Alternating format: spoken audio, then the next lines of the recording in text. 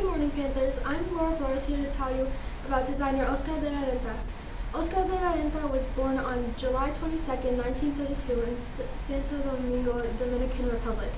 He was a Dominican-born American fashion designer whose work, blending European luxury with American ease, helped define standards of elegant dressing among socialites, U.S. First Ladies, and the red carpet celebrities. During a career that spanned some 50 years, Oscar de la Renta received an international fashion education. At the age of 18, he left the Dominican Republic to study painting at the San Fernando Royal Academy of Fine Arts in Madrid. There, he began working as an illustrator for fashion houses, a position that led eventually to the post of assisting Spain's leading designer, Cristóbal Balenciaga.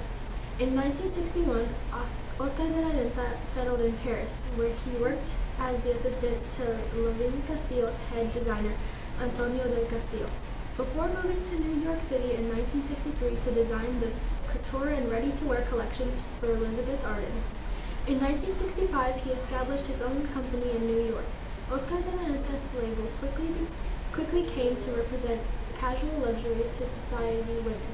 He first gained attention in the late 1960s and early 70s for collections, which suggested the cosmopolitan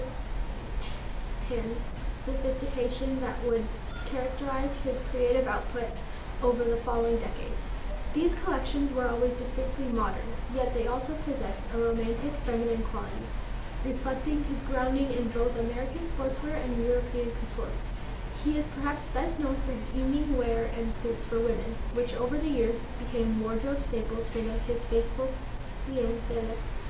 clientele of socialites and celebrities, including actresses Amy Adams, Sarah Jessica Parker, and Penelope Cruz, and for former First Ladies Jacqueline Kennedy Onassis, Nancy Reagan, Hillary Clinton, and Michelle Obama.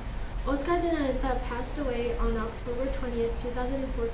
Thanks for listening to learn more about Oscar de la Renta during Hispanic Heritage Month.